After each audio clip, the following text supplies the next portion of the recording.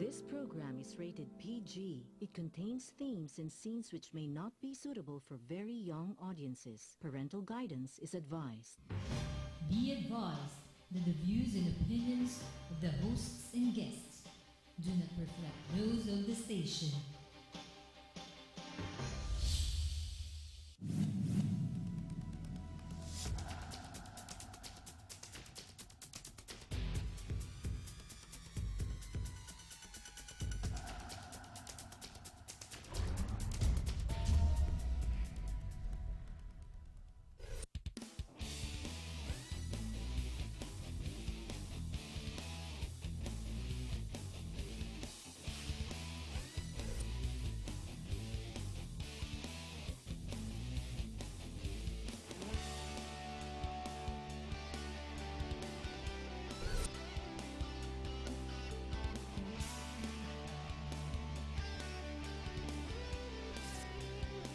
You are what you watch.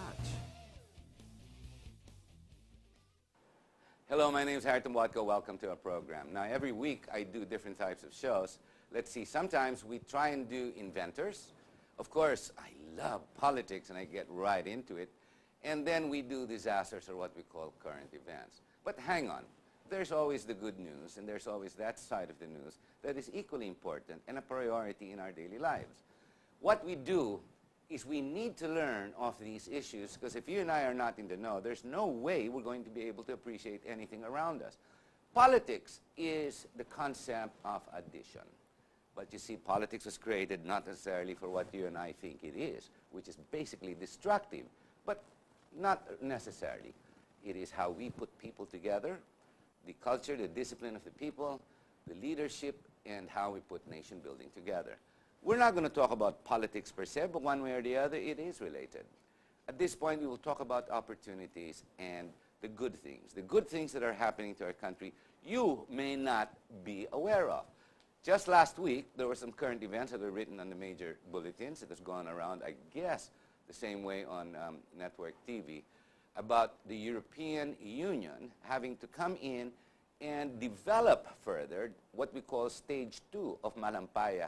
I know when I mention Malampaya, everyone goes sour. What happened? The electricity is going to go off and prices are going to go up. We're not going to talk about those issues. We're going to talk about the sustainability of the Malampaya platform, which has come to all of us, at least right in our faces, all of us realizing, hey, thank God we have Malampaya, 40% of all our electric.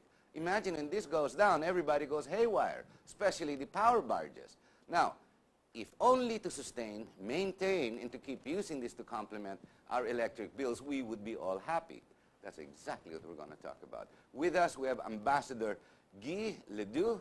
Let's see if I'm pronouncing that properly. Ambassador, is that correct? Guy Ledoux. It's French. perfect. You're Yes. French. Yes, Okay. I'm French. He's with us to explain to us, to help us understand stage 2 of Malampaya. But even before we go to the projects, the current events, let's find out who Ambassador Guy Ledoux is. Hello, Ambassador. Thank you for being on the show. Good afternoon. So I guess we're out in the open. You're French. Oh, my gosh. The country of love. Is that correct? It's like the Philippines, one way or the other? That's correct, but I would like to be seen as representing the European Union. So Yes, for the time okay. being, I forget about my nationality. Okay, never mind. Yes, the Union, the European. Now, I understand the European Union, which is now represented, it used to be the European Commission. This is not just a new development or partnership. This partnership has been going on since President Cory's time, where this was signed into some type of an arrangement and partnership, correct? It was the European Commission then, which has now developed and changed into the European Union.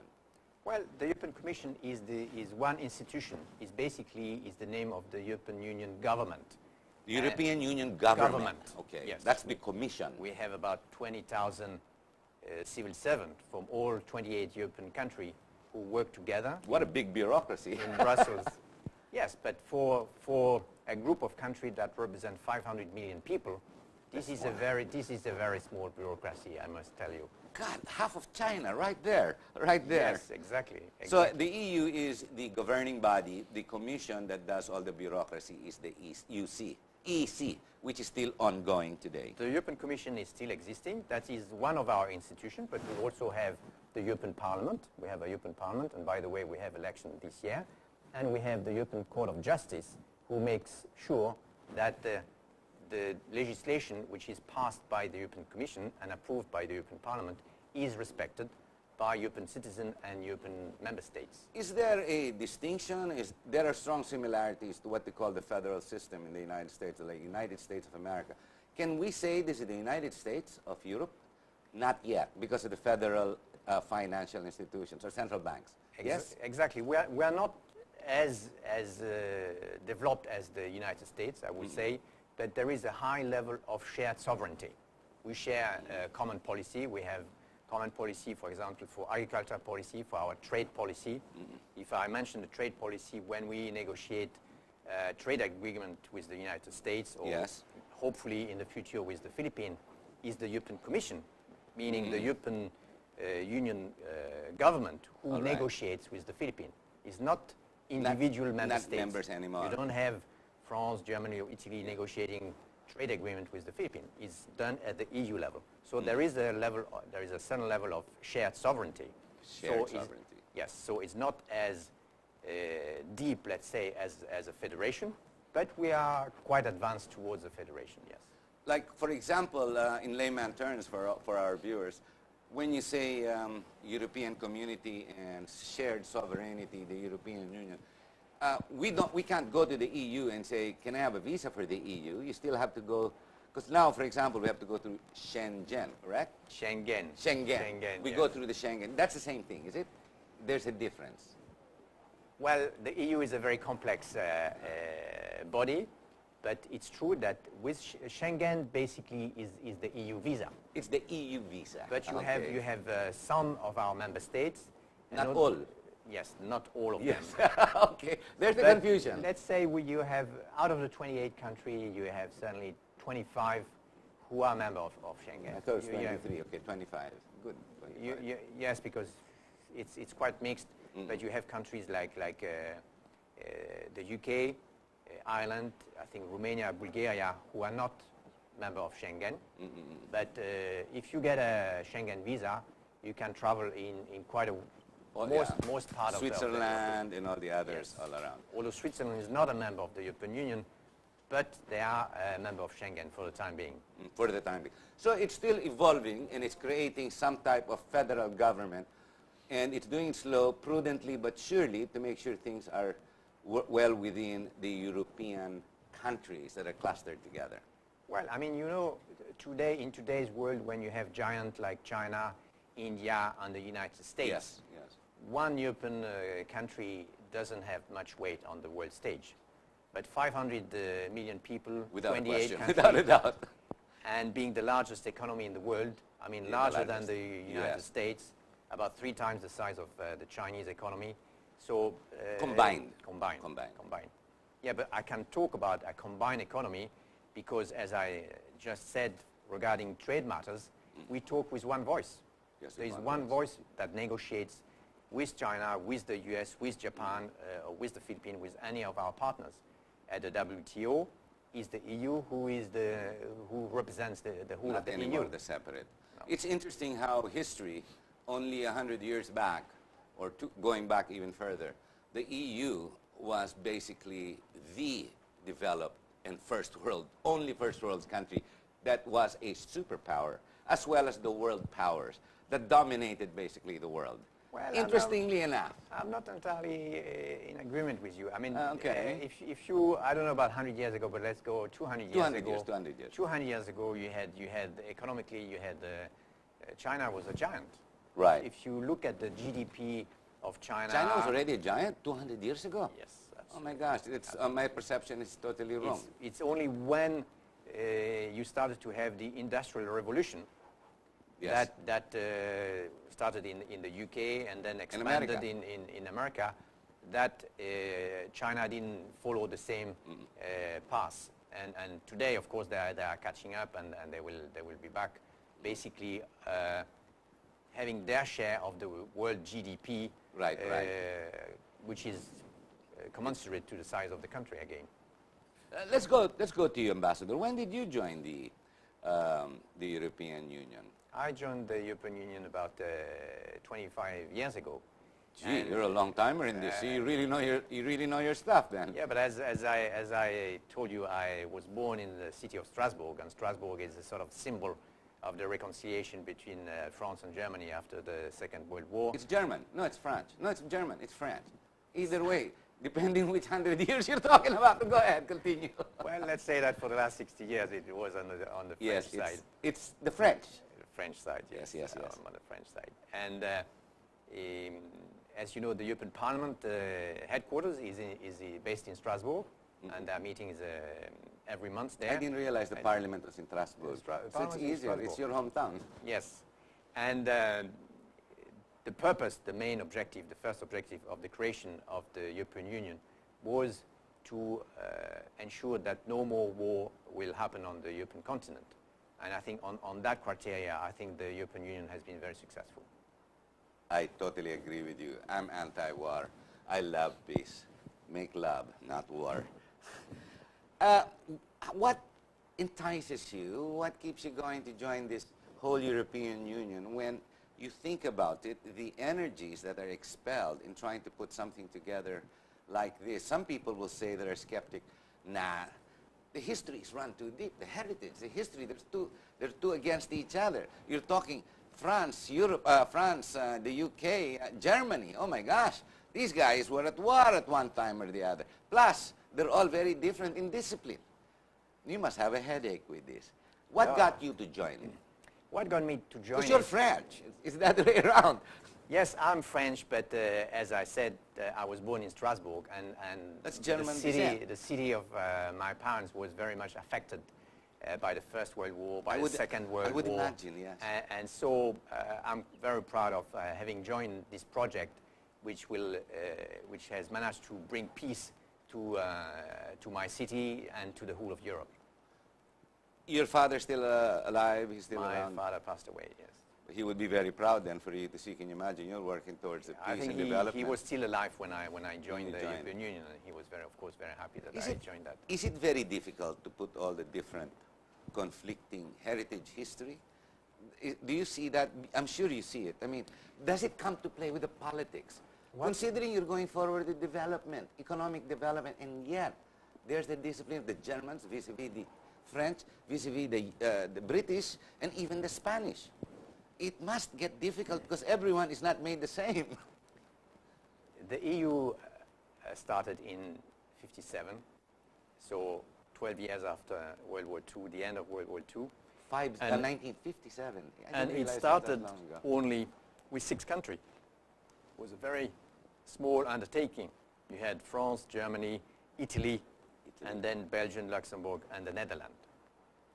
And this group of countries first started to work together on economic matters.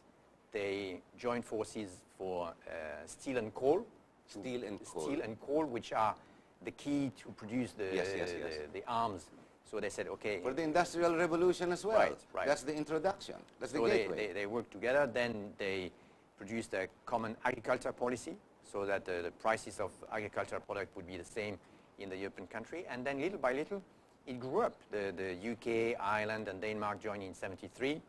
Then we had Greece in '81. Yes. And then after democratization of Spain and Portugal, they joined in '85.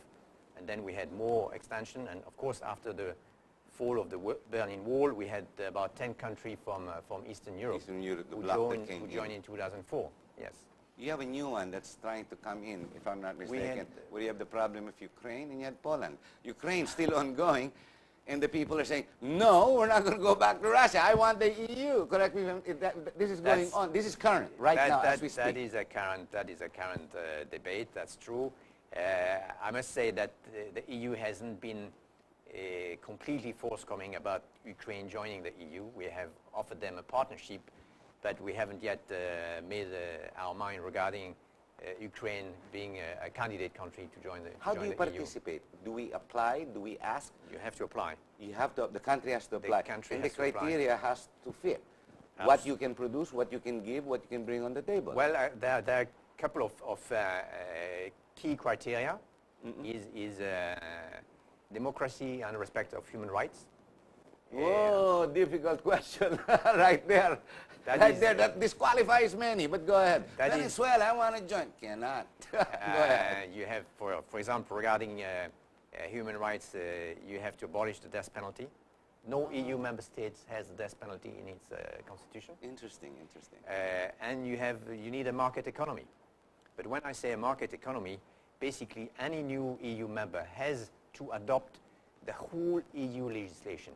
And that is something like 100,000 pages of legal document. Yes, yes, yes. So they have to review all their policy, competition policy, procurement. They have to abide. And they have to abide by all EU rules. So it's a very long process, and it took nearly 10 years for a country like Poland, Czech Republic, Hungary, etc., to adapt their domestic legislation so that it is compatible and in conformity with EU rules. Can we call it a federation already at this point? Not yet. We cannot. Why? The difference is, but the politics are in order. The disciplines are already in order. The standards are already set. The criterion. I think it's quite strict with voluminous 100,000 pages, like you were saying. We have a very thick legislation. It's very strict. Yeah. Yes, because that legislation. But why not federal? Environment, energy, migration. It's not federal because, as I said, the integration is not at the same level as a federal government. You allow the sovereign states to stay independent. Yes. How do you stay independent and yet federal? It's a bit complicated. It is a challenge. It is an everyday challenge. I would illustrate that with one example, which is foreign policy. And that's an issue where I'm directly involved. Because I'm here also representing European foreign policy. Any policy or any decision regarding the EU needs to be taken at unanimity. All. As far as foreign policy is concerned. The tyranny of the majority or nothing at all. Right. If you go into trade policy, which I mentioned before, then we don't need unanimity. You go with qualified majority voting. So that means that each country has a certain weight, which is not all in line with the size of the population and the size of the economy. All right. But for foreign policy, we are still at the level of unanimity, and of course that is very challenging. And of course that's a big difference between the European Union and the United States, where foreign policy decisions are taken by the White House. Period. That's it. In the EU, we have a foreign policy chief. She's a lady called Catherine Ashton. By the way, for example, she is currently the chief negotiator for the nuclear issue with Iran. Although there are other partners that you have, all the partners, but she's the front speaker. So when she wants to make an announcement about a major policy, she needs to get the agreement of all the 28 member states before she speaks. So that is quite a challenge. But it doesn't mean that it doesn't happen. Yes. We do have a common decision. I have one last question when it comes to the EU, the combination or the autonomy or how you created it.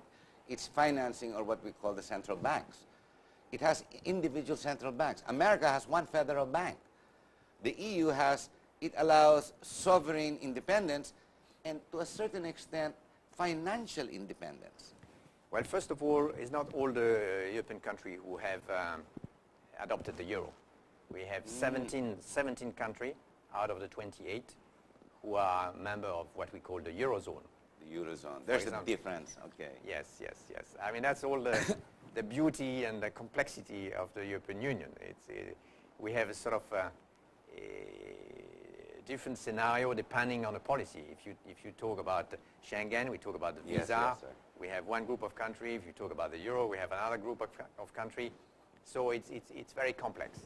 So it's very difficult for me to explain that to Ambassador, we're at the bottom of the hour. We're going to have to take a short break. Ladies and gentlemen, you see, if you've been listening, the complexity of how the union is created and how it stays together, the glue that keeps them together, is the ability to speak to each other while respecting each other's independence.